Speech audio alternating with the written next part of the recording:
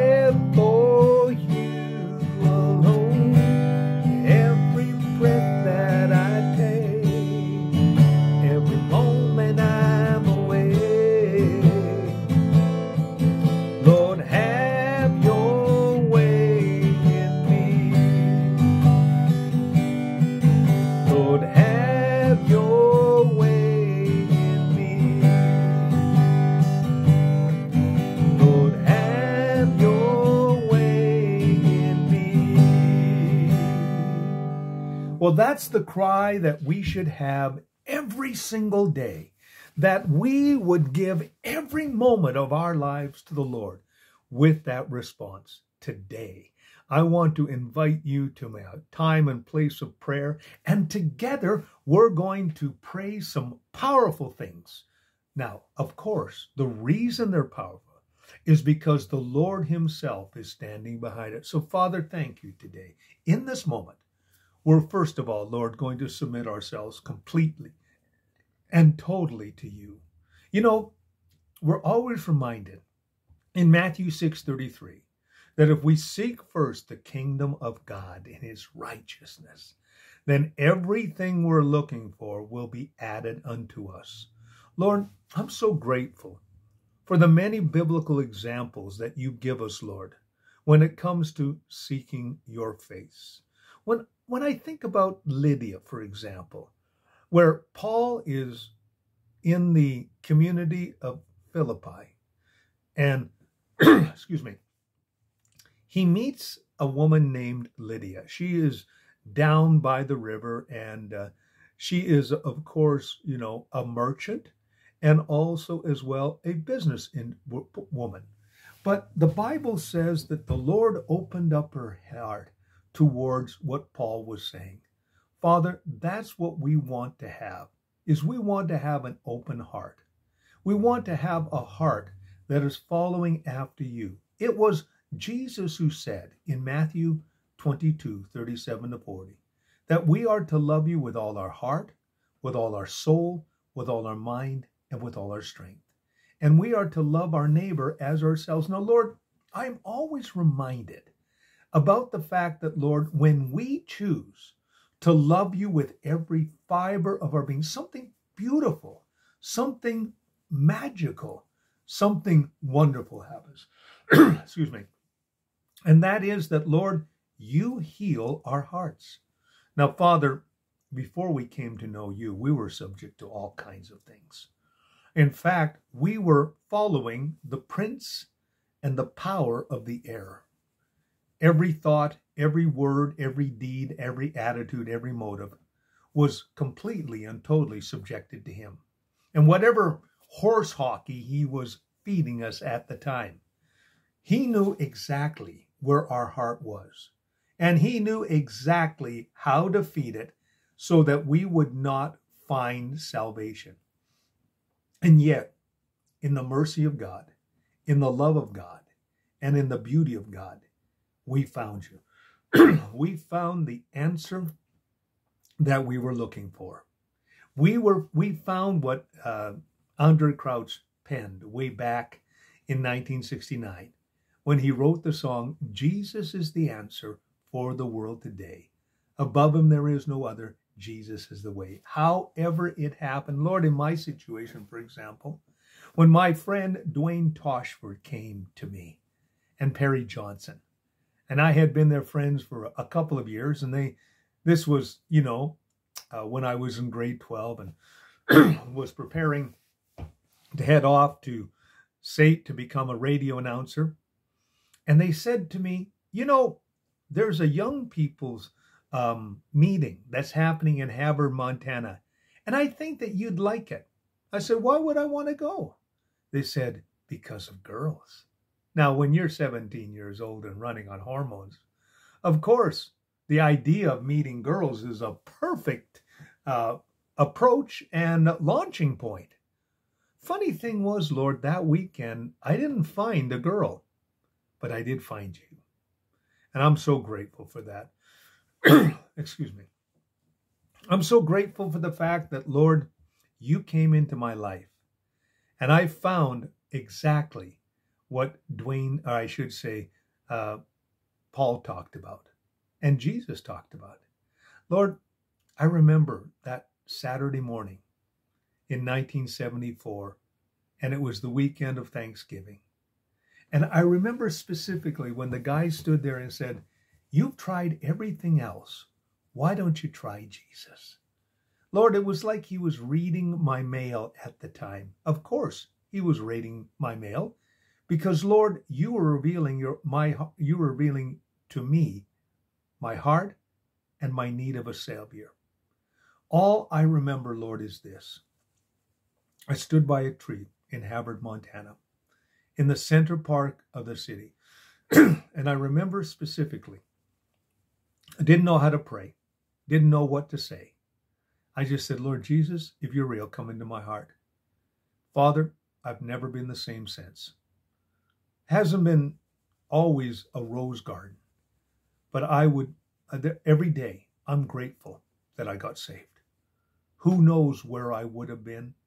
Who knows what I would have done? Who knows who would have hurt? Lord, you gave me eternal and abundant life, and I'm so grateful for that. I'm grateful that today I get to pray. I get to invite people to pray with me and to understand the power of united prayer. Lord, when we give our hearts entirely to you, something happens to us, Lord. We get healed. In that moment, Lord, we find that wonderful salvation, and it begins to heal us from the inside out. And it changes us, Lord, so beautifully and so wonderfully. We get healed. And then the outgrowth of that is that, Lord, we begin to trust again, and we begin to love again in the manner that you would have us love. Because we know that, Lord, if we don't love the way that you want us to love, and this is incredible thought, to actually go through life and not produce anything of real value. We often think that chasing after possessions or creating a family and promoting the human race is the ultimate goal, and it's not. The ultimate goal is to live a life centered on God. Jesus told us that he came to give us life and give it to us abundantly. John reiterated that in 3 John 2 when he was talking to the lady, and he said, listen, I pray that you be in prosperity and health even as your soul prospers. Lord, it was Gordon MacDonald who said we needed to order our private world. Lord, right now, in the name of Jesus, we're asking, Lord, that this prosperity and health that John was talking about would be distributed in our life situation, and that we would have exactly what the Word of God says that we should have. Father, we know that there's an old song that says, every promise in the book is mine. Every chapter, every verse, every line, I'm sitting in grace divine. Every promise in the book is mine. Lord, that's what we want to see happen today. And so we've chosen to do just that. Heal us, Lord, that we can love others. And then Paul puts it so beautifully, again, in Romans 12, 1 and 2, I beseech you, therefore, brethren, by the mercies of God. Now, it's interesting that he was encouraging people to look at the mercy of God. It is that divine ability to look at us and see not what we are right now, but what we shall become. You see, we're supposed to grow in the grace and knowledge of the Lord Jesus Christ every single day. And we have that opportunity. Now, Lord, some of us, some days, we grow at an amazing rate. And people can dramatically see it. And then there are other times where it seems like the turtle in the poem or the fairy tale or the fable of, one step at a time. It's like the song says, one step at a time, sweet Jesus. That's all I'm asking from you. Lord, however that happens, that's what we need to see happen. Now, mercies of God, we're presenting our bodies to you as a living sacrifice. Lord, listen, my will, my intellect, my emotions, my past, my present, my future, Lord, my time, my talents, resources, I'm giving them to you. Because, Lord, that's reasonable. And that's spiritual service. That's spiritual worship. Worship is an attitude of the heart expressed. Praise is thanking you for what you've done. So, Lord, I praise you for what you've done. The great and marvelous salvation that you have given me. And the privilege of actually being able to pray for people. To ask you to divinely intervene in their life situation. Lord, I don't want anyone to not have an abundant or purposeful life. Lord, I believe with every fiber of our being that, Lord, every one of us has a divine purpose, that every one of us has a divine direction. And that's why we're asking what we're asking, Lord, today. That we would have that divine intervention, that divine touch, that divine ministry of God right now. No if, no ands, no buts, no maybe. That's what we want to see happen, Lord. Lord, now, what I want to do is I don't want to conform to the images and standards of this world any longer. Lord, I want to ask for your forgiveness right now. We all have weeks where, Lord, we're not where we should be, doing the things we should be doing, thinking the things that we are thinking, words and actions and attitudes that, Lord, well, they seem contrary to the nature of God in working in our lives. There are some days where, Lord, we're just right on. We're hitting all 8 cylinders. Sometimes we feel like we're a Model T. Put, put, put, put, put.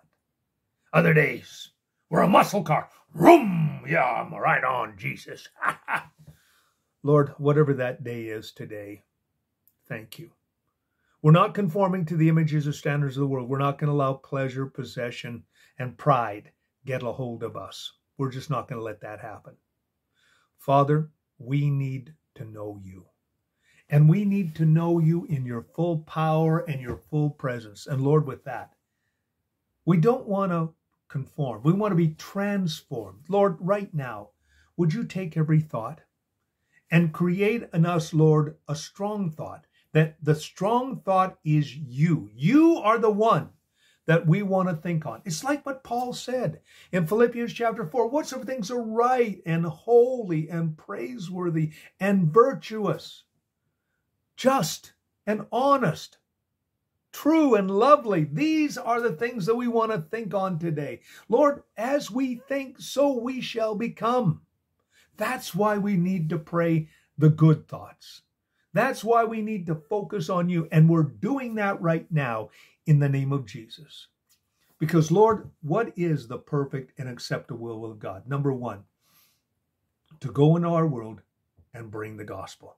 Now, Father, in regards to that, that's why we're praying today. Because, Lord, we want people to join us and become part of us. And in just a moment, I'm going to pray for that. But, Lord, secondly, we want to do and walk in love today. Jesus said people will know that we are his disciples by the way that we love one another. We know that love has boundaries. We know that love is a decision. We know that love is something that produces a value in our lives. When we love, when we have truly found the source of love, and that communicated attribute of God that comes into our life situation and changes us, Lord, that's what we want to see happen today. I'm so tired of the mediocrity. I'm so tired of the mundane. I'm so tired, Lord, of missing the mark. I don't want to miss the mark in this prayer time. I want this prayer to go right to the throne of heaven. Lord, I think in my mind of a man or a woman. I'm thinking of Esther. Esther knew after Mordecai had told her about the decree. And Mordecai said to her, listen, just because you're in the house or in the palace, don't think that Haman's decree won't reach you. Because once they find out who you are, you're dead. He says, but listen, maybe, just maybe, you were raised up for a time such as this. Lord, to think that the next thing that Esther did was she told that Mordecai, he says, what you need to do is get all the Jews to pray. You need to have them fast for the next 3 days, and we'll do the same. And then at the end of 3 days, I will go. And I will present myself to the king. And if I perish, I perish. Lord, she was raised up for a time such as this. She was willing to lay her life down on the line for the sake of her people. It was interesting how Esther went about it. She said, listen, I would love for you and Haman to come to dinner with me.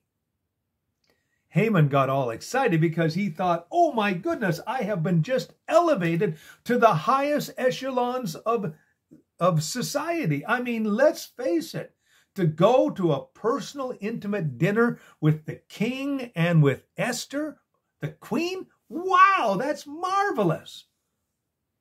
Little did he know that God had a plan. Lord, thank you today that you have a plan. And thank you that, Lord, you have a work of deliverance going on. Lord, today that's what we're praying for our churches, that our churches will be houses of prayer and houses of deliverance. Jesus said, you've turned my house into a house of iniquity and of commerce when it's supposed to be a house of prayer. Father, that's what we want to do today. So, Lord, right now, there are people that belong to Cornerstone Community Church where I pastor. People that belong to me, and I am declaring today that they are released right now in Jesus' name. Based on that, Lord, we have not because we ask not. I'm asking. Now, I'm speaking directly to the north, the south, the east, and the west. I'm speaking to the 4 different directions. And I'm telling you that right now, in Jesus' name,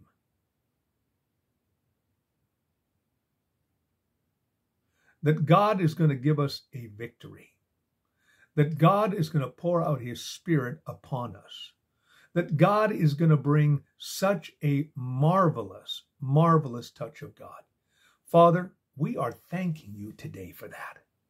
We are thanking that, Lord, out of the north and south and east and west, those that belong to us are going to be released right now. No if, no ands, no buts, no maybes about it. They are going to be released right now. They belong to us. And I am declaring by faith that they are coming. Lord, you open up the windows of heaven.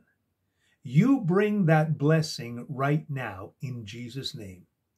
Lord, no throne, dominion, or authority, principality, power, ruler, or spiritual host is going to stop what you are going to do. In this moment, we are going to see your great and marvelous deliverance. Lord, I'm speaking to all worldly forces and human agents. Listen to me. You are not going to stop what God wants to do. There are no if, no ands, no buts, no maybes about it. I don't care who you are. I don't care what power you possess or you think you possess. I know this. Jesus Christ came to destroy the works of the devil. Jesus Christ defeated you on the cross, and that's what I'm standing on. James 4:7 says, if I resist you, after I've submitted to God, which I have, you have to flee. It's that simple. But right now, in Jesus' name, Lord, I'm going to ask something of the Holy Spirit. Holy Spirit, would you go to the north and south and east and west? And would you bring to me the people that belong to me right now in Jesus' name? Would you speak to them, Lord, right now? And would you set them free right now in this moment? Lord God, that's what I'm praying for today. That's what I'm standing on right now in this moment. I'm asking that, Lord, right now, and I'm going to ask this from every city and town, village and hamlet and settlement, every state, territory, canon and county, and also as well province. I'm asking for unsaved loved ones, and man, they need to be saved. And that promise, of course, is that not only shall we be saved, but our household as well. Lord, we're praying for that right now. That, Lord, our wonderful Christian brothers and sisters in Pentecostal experience are disenfranchised. Those that, Lord, know about you and know you, but won't darken the doors of a church. We're praying for them today. Holy Ghost, speak to them, that when this prayer which is uttered right now, it will penetrate their hearts and they will want to come. There's going to be a hunger, a thirst, a desperation, a compulsion to come to the house of God. That's what we're praying for today. Lord, they're going to be backsliders. Lord, there's so many people out there who knew you at one time, and you told us in the book of Jeremiah that you are married to the backslider. Lord, you want them back. You love them. They knew the goodness of God at one time, but for whatever reason, they've turned aside from that, and now they're heading to hell in the handbasket. We need to pray for them. We need to stand in the gap for them right now. We got to call those things which are not as if they are, because, Lord, they need to be saved. And then, of course, thousands, millions. In fact, Gary Taitinger sent me, and to all of us, Lord, an email telling us that in the province of Alberta and also as well the territories, there are 4.1 million people, Lord, who need to be saved. Now, Lord, of course, there are cities that are much larger than that, but Lord, I don't live in Calcutta. I don't live in Cairo. I don't live in Lagos. I don't live in Mexico City. I live in Edmonton. And I pastor in St. Albert. And I thank you, Lord, for what you're doing in all these other centers. But I am praying for those 4.1 million people that live in my province and the territories. Lord, I'm praying for them right now. And I'm asking you to release them. So using the geographical location of where I am living right now, children, young people, young adults, young families, families with teenagers, empty nesters, male and female, young and old, Lord, we're releasing them right now. Northern St. Albert, Northern Alberta, Edmonton. We're going now to Nunavut, Northwest Territories, the Yukon, Alaska, Russia, Scandinavia, the Baltic countries, Northern Europe, Great Britain, Ireland, Greenland, and Iceland. We're calling them right now to the south, Southern St. Albert, into Edmonton, Central and South Alberta, United States and Mexico, Lord, the Caribbean islands, Central and South America, as far south as Antarctica, as far north as Greece, Lord. Father, we're calling them today. We're making a declaration of faith. We're calling those things which are not as if they are. Father, we're breaking the spiritual hindrances right now. The blockages, the chains, the fetters, the walls, whatever they're called, I don't care. What I do care is that they're going to get coming.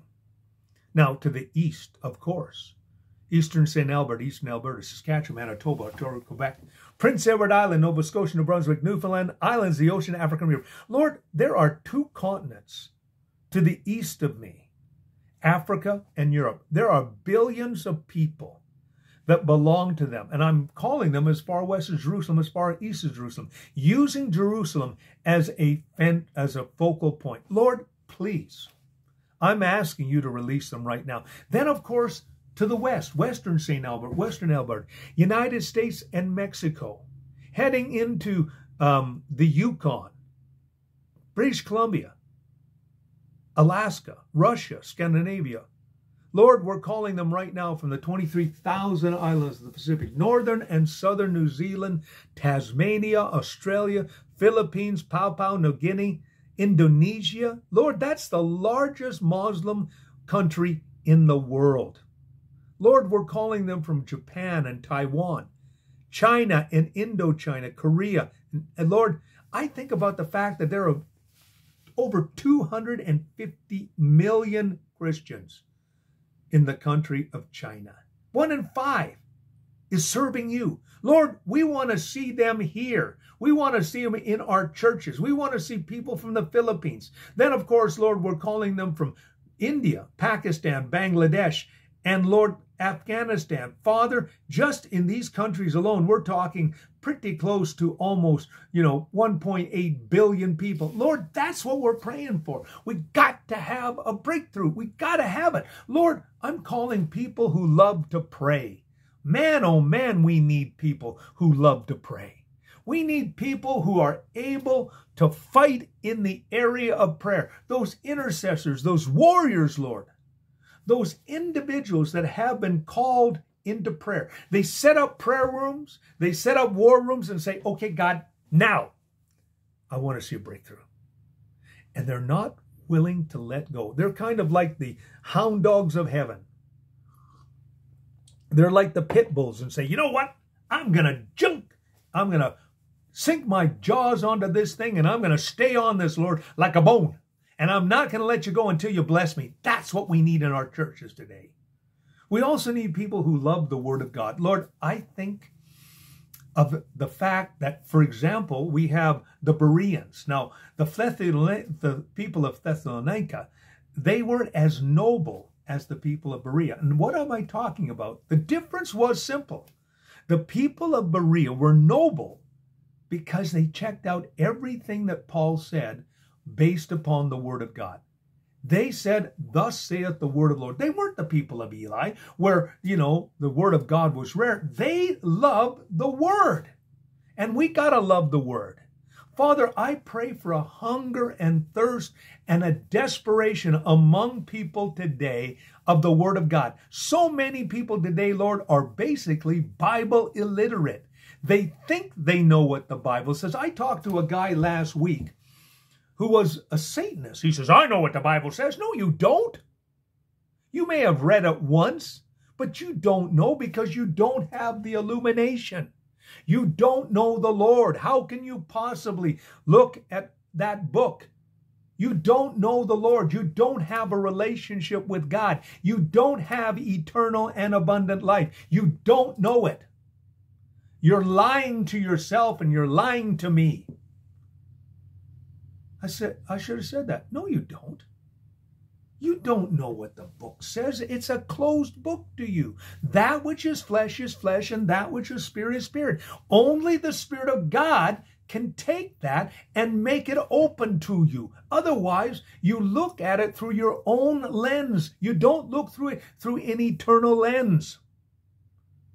You're not born again. Jesus said to Nicodemus, you must be born again. And Father, today, I know it sounds like I'm pontificating, but Lord, it is so many people who say to me, I know what the Bible says. No, you don't. If you don't know Jesus Christ, you don't know what the book says, because the book is through your own lens and not through the lens of God. And Father, that's what we're praying for today, is that people will be able to see it through the lens of the Holy Spirit, through the rose-colored glasses, if I may say that. You don't know what the book says. Father, I pray that people will come to know you, and there'll be noble people, and there'll be people of the book. Thirdly, I release people who love to give. Father, we need people. We've just come through a pandemic, 2 years of this. And Father, we still have residue dealing with that. We go through a contraction, and then we go through a time of expansion where we are right now. But we're getting ready for another contraction. Lord, we know that life is an ebb and flow situation. There's a time of feast. There is a time of famine. When the time of famine is on, you hunker down and you become moderate. When you have a time of feast, you put things away because you know that famine is coming. We can learn so much from the ants and the squirrels, because what they do is they gather during the summer season, because they know that winter is coming. They know that there will be a cold stretch. And that's what we need to do, Lord. We need to recognize that we're in maybe right now a time of famine or feast. Either way, Lord, bring people into our church who can give. Bring us people who love to serve. Father, that's what I'm praying for today. People who love to serve. People who just absolutely love to get involved and serve. That's what we're praying for. Also as well, Lord, we're praying today that people will love to help us, Lord, to maintain our buildings. Lord, I need a building. It's as simple as that. I need a building. So send me someone who can make that happen. Lord, send someone who loves to worship the Lord. You know, I think of David. David was a man after God's own heart. He loved to worship. He loved to say, I was glad when they said, let us go to the house of the Lord. He said, I would rather be a doorkeeper at the house of God than any other location. David was like Joshua. Joshua never left the house of God. He enjoyed the presence of the Lord. He enjoyed the residue of God. Lord, we got to be that way too. We got to lift up our holy hands without wrath and without malice. Lord, make us people who, Lord, love to worship. And make us people, Lord, who love to be of the Spirit. Holy Spirit, what we're asking of you today is this. Would you come upon us? Would you give us not just tongues, interpretation, prophecy, faith, healing, miracles, word of words, word of knowledge, discernment, but Lord, would you exhibit out of our lives love and joy and peace and kindness and goodness and faithfulness, patience and self-control? Would you do that today? We want to exhibit those things in our lives because we recognize that without them, Lord, we can't do anything. Finally today, Lord, I want to pray for a generation. Last time I was together, Lord, I prayed for household salvation.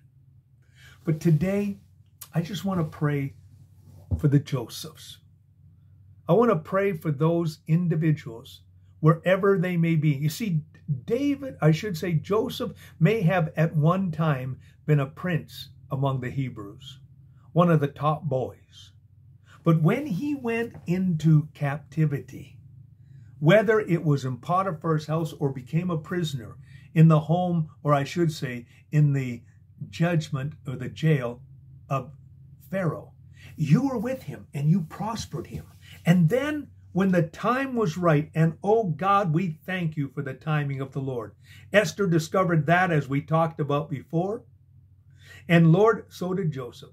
In one day, Lord, you arranged a circumstance where he went from prisoner to prime minister. That was absolutely marvelous. When I think of Esther, who was able to navigate the time in which he lives, and Mordecai, who absolutely refused to bow down to Haman, the sinister minister.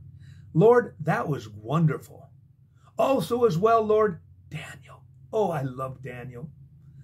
Daniel chose to not eat from the king's table, even though he was given, and that's such a wonderful parallel. Lord, so many times we are offered things from the king's table, but Lord, it is not what we should be eating from. It was, of course, Mike Warnke that said, pig slop is pig slop, whether it is from a silver chalice or from a Tupperware bowl. Lord, it's still the same thing. Daniel knew what was going on, and he said, I am not going to do that. Such wisdom, though, Lord, when he went to talk to the steward, to the keeper, and he said, test me for 10 days, me and my friends, and see if we're not better. And of course he did, and the rest of the story. Daniel, when they went to try and to accuse him of something, they couldn't find anything. Lord, that's why Jesus said, live blameless in this world. Father, that's what we want to do. We want to live blameless lives in this world that will make such a dynamic impact on those that come into contact with us. Daniel then, along with Shadrach, Meshach, and Abednego, but in particular Shadrach, Meshach, and Abednego, or Hananiah, Mishael, and Azariah. Father, either way, these boys told Nebuchadnezzar, listen, we can't bow down to that image. It goes completely against contrary to our religion. And he gets all mad and blows up and puts them into the fire. And the fourth man in the fire, which we have identified as Jesus Christ, because it was Daniel's Nebuchadnezzar who said, that guy's looking like the Son of God. What a beautiful picture. If we're finding ourselves in the fire today, it's hot and it's smoky. Lord, we're relying on the fourth man in the fire. That's what we're doing today. We're relying on the Lord today. Father, would you do that today? Would you make that happen for your praise and for your glory? And Lord, we're also praying today that we'll be able, like the men of Issachar, be able to discern the times in which we live. We got to know that, Lord. We know that there are ebbs and flows, and we know that right now the days of political correctness are all upon us, and the revisionists are out there trying to rewrite history. You know, the thing about history is you can't change it. You can sit there and try to revise it, but it ain't going to happen because history is history. It's done. Paul said, I forget the past. I'm looking forward to the future. Lord, all we can do is learn from our past. We can't change it. And we can't keep compensating people because of it. Father, we're praying today that you will bring revival. Lord, there's a Billy Graham out there. I think of Ruth Graham lots, who told everybody, Dad, you're gone by the way, but we're offering our services. We're standing in the, we want to become you.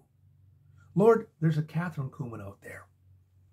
There's an Esther, a Mordecai.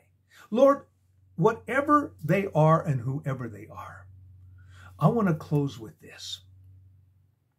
Daniel 11:32 said, in the last days, which we are in right now, it says that they will know their God. Father, that's my prayer today, that each one of us will know who you are and know what you want in our life situation. That's what I'm praying for today. I'm praying that, Lord, today we would know you. Not know about you, but actually know you in your resurrection power. To understand what you have done, how your death and burial and resurrection gave us eternal and abundant life, how that through your broken body and shed blood, we have all the victories of God right now. Thank you for that. And thank you, Lord, for your wonderful, fantastic, absolutely glorious love. We just want to thank you for that. Also as well, Lord, thank you that today, Lord, in this moment, we've called those things which are not as if they were. And Father, thank you today that you're going to pour out your Spirit upon us. Joel 2:28 is going to come. It's going to happen tomorrow. Lord, I just want to remind you something that I always say. Status quo is not acceptable. Where we are right now, I don't want to be. I want the fullness of God. And Lord, I'm asking that for myself. I'm asking that for my family. I'm asking that for my marriage. I'm certainly asking it for the church that I pastor, Cornerstone. I've offered Cornerstone and I'm offering it to you again. Lord, please, please bring Cornerstone and make it the church that you have always wanted it to be. Not what it is right now, but what you intended it to be. I've called those things which are not as if they are. I've prayed with you. I've pleaded with you. Over the years, Lord, I have done everything I can. But I'm so grateful. Lord, I'm not going to complain, not for one single moment. You can't change what happened. But we can change today through the power of united prayer. Lord, 2 or 3 have gathered together, and we've prayed. For the last 44 minutes, Lord, we've just met with you. We've asked you, Lord, to divinely intervene in our situation. We've asked you, Lord, to pour out your Spirit upon us and bring that victory. And that's what we're believing for today, Lord. That's what we're asking for today. Like Jacob of old, we're putting a headlock on you, Lord, and we're saying, I ain't letting you go until you bless me. Lord, there are giants that are standing in the way, Goliath. There are mountains. But Father, through your power, through your presence, through your reality, every single one are becoming a plain. Lord, thank you for that. And I ask all these things in Jesus' name. Amen.